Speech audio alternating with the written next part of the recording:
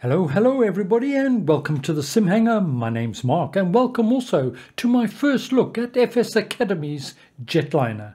This is a set of 12 modular, easy to follow tutorials that's going to take us from Gatwick all the way to Barcelona in Spain.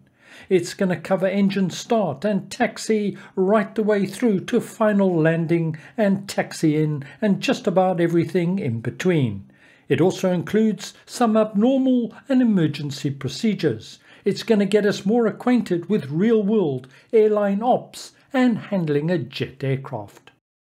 FS Academy Jetliner is available directly from Orbix. The cost is just under $28 or 23 euros or just under £20. It should also be available in Sim at the marketplace at the end of May. This of course is not the first product from FS Academy, having previously released Voyager, a set of 7 bush trips, as well as IFR tutorials and VFR as well. The SimHanger channel has covered some of these products before, and I'll leave links to these videos in the notes below if you want to know more.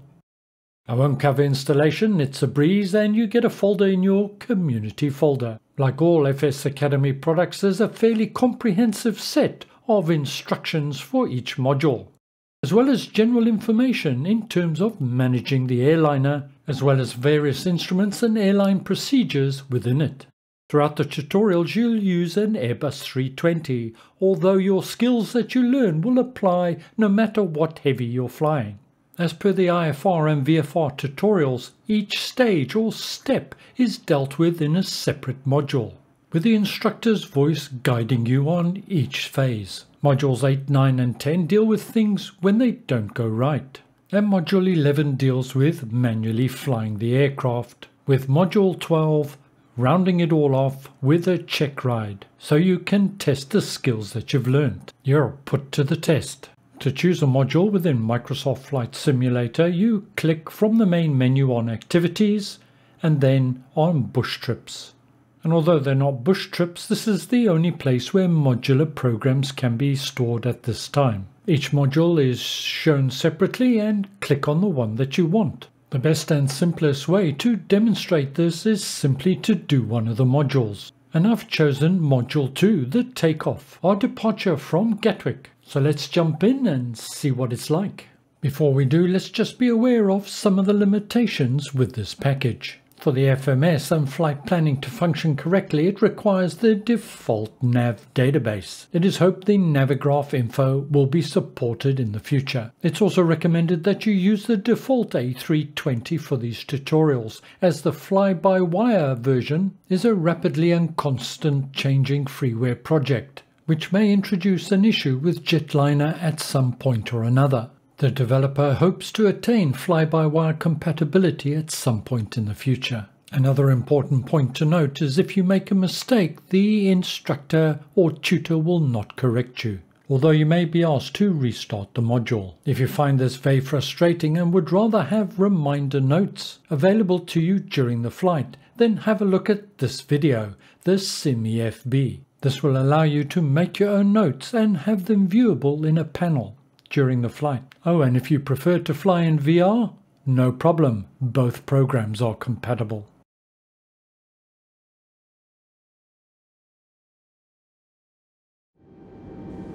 We're at holding point Alpha 2 for runway 26 left at Gatwick, just waiting for the cabin to call ready. Whilst we wait, let's review the takeoff profile. When we're cleared to line up, we'll perform the below-the-line actions and taxi onto the runway before coming to a stop. Once cleared for takeoff, push the stick forward slightly and set 50% N1 on the engines. This gives us an opportunity to check that both engines spool up evenly. Once the engines are both stable at 50%, set the levers into the flex detent, keeping your hand on the levers in case we have to stop quickly. Keep the nose down pressure on the stick until 80 knots, then smoothly set the stick to neutral. When I call V1, take your hand off the thrust levers, we can't stop anymore. Next I'll call rotate. you need to smoothly raise the nose to 15 degrees.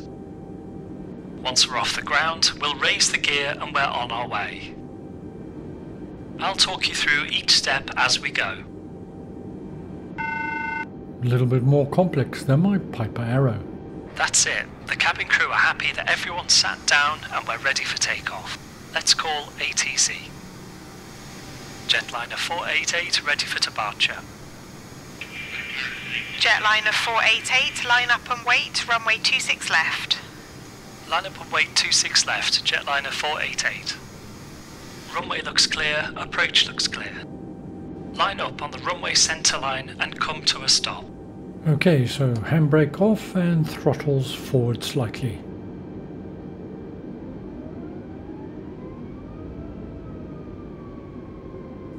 As we enter the runway, turn on the landing lights and we'll finish the before takeoff checklist below the line.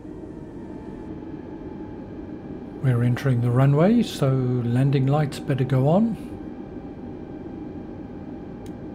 Below the line.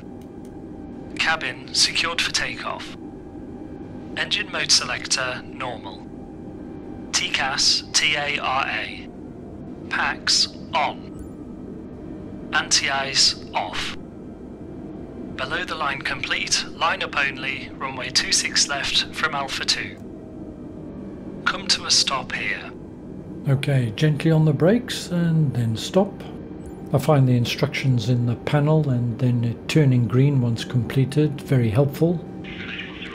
Jetliner 488, cleared for takeoff, runway 26 left, wind 270 at 8.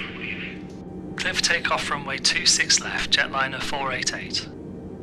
Great, we're cleared for takeoff. Apply some nose down pressure on the stick and set 50% N1. Okay, a bit of nose down, there we go, and then move the throttles forward and look at N1 for 50%. Engines look good. Move the thrust levers forwards to the flex detent. Moving levers forward to MCT, maximum continuous thrust. Thrust is set. Don't embarrass yourself now, try and stay on the runway. Keep some nose down stick. Now release the nose down pressure on the stick. Easing the stick back now to neutral. 100 knots. V1. Rotate. Smoothly raise the nose to 15 degrees.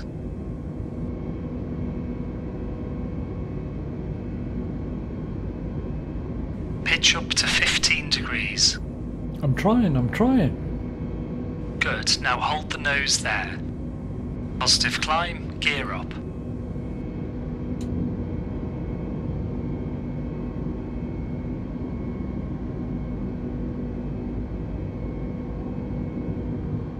Engage autopilot 1. Gear is away. Now reduce thrust to the climb detent.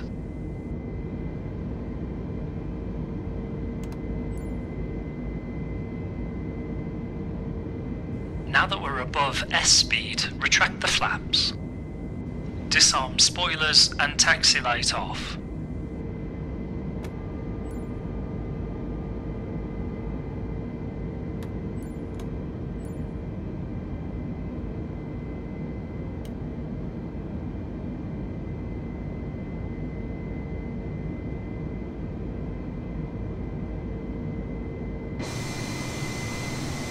We're departing out of Gatwick.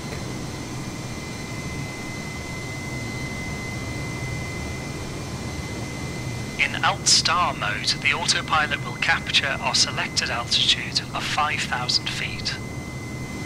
The landing lights add a small amount of drag and vibration, so let's turn them off now that we're in the air and it's daytime.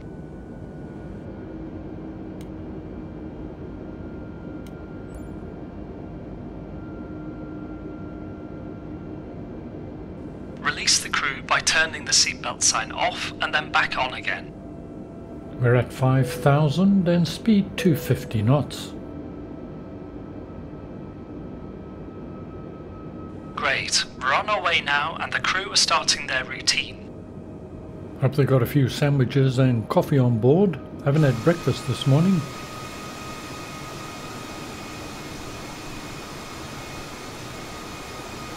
Next, we'll look at using the automation systems and cover the techniques used during the climb. And that's it. That was Module 2, start to finish. Instructions were clear and straightforward, and there were further information within the manual. I do a lot more GA flying than I do airliner flying, and I'm going to find these modules very, very useful indeed. I've completed Module 1 and 2, and I'm going to go on and complete the rest. Very enjoyable. The developer provided me with a review copy, and it is a pre-release copy, so there may be a few changes to the release copy. Please bear that in mind. Many thanks for being with me today. I hope you found this useful and informative. Stay well, look after yourselves and stay safe. Bye for now.